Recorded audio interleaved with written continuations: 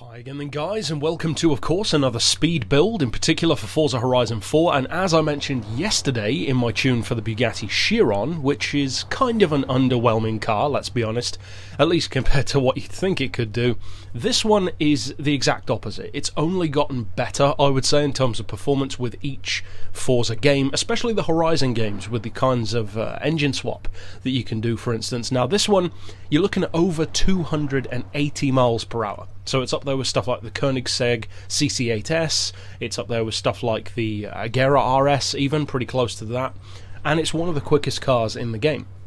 But in particular, the funny thing is, it's one of the quickest for top speed. For acceleration, on the other hand, it's not quite as strong. Now, it's not slow.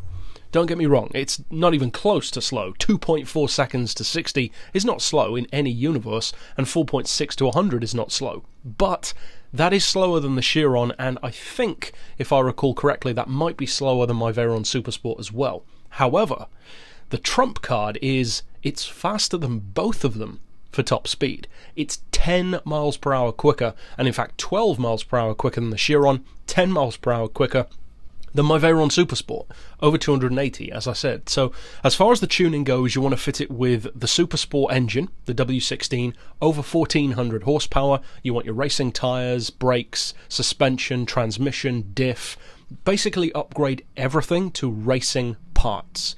But you don't need to fit the racing wings. That's the only thing that you don't need. Stuff like anti-roll, or not anti-roll, I should say roll cage, fitment, that's optional. You don't necessarily have to do that if you don't want to.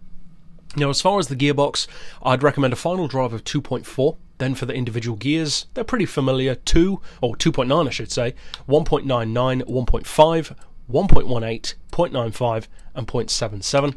Then as far as alignment, we do have all-wheel drive, of course, so we've got neutral camber, neutral toe, 4 degrees of caster for this build. Anti-roll I've got on 25 and 30, springs on 90, 145, and then the ride height as low as possible. For the dampers, we've got 10, 15, 5 and 7. Aero doesn't apply, on the front at least. On the back you have the existing wing, which I'd recommend having as low as possible. And for the diff, I'd recommend 100% on everything, because again, like with the Veyron, like with the Chiron, it is a bit heavier, it's already all-wheel drive, so it's got that inclination toward being a bit heavier through corners. Whereas with those settings, it loosens it up a lot more. And as far as the centre split, I've gone for 75%. So a little bit further to the back than we might typically have. I tend to go for 70%. So if you still find it to be too heavy, you could take it up to, say, 80, for instance. Or if you want it to have even better launch and even better off-road ability, why you'd need that, I don't know, but you never know, then you could take it down to, for instance, 70 instead. Now this one, as you can see, is Class X. You need to remove quite a few things to get it into S2 instead. You could do that, or if you want this tune straight on your car, you can just use the keywords down below in the description, or use my gamer tag to find my tune on my storefront, along with well over 200 other tunes as well. But all that remains is obviously to see how quick it can actually go. Now, as you can kind of see from the replay here, off the line, it's not as quick as some others like the XJ220 or the Diablo even, but often the game will outlaunch you anyway, just arbitrarily. But with a car like this, you do need circumstances where you can make full use of that crazy top-end speed. There are a few occasions where you can, but of course not a huge amount. However, you can see from the replay here, it can go beyond the benchmark. It says 281, but it can actually do 283, which makes it, as I said, one of the quickest cars in the game.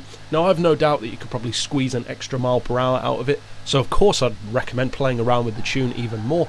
But if you want to use this tune or grab it from my storefront, I hope you have a ton of fun with it either way, and you can click here on screen to see tons of other tunes that I've done for Horizon 4 as well. But for now, as always, thanks for watching.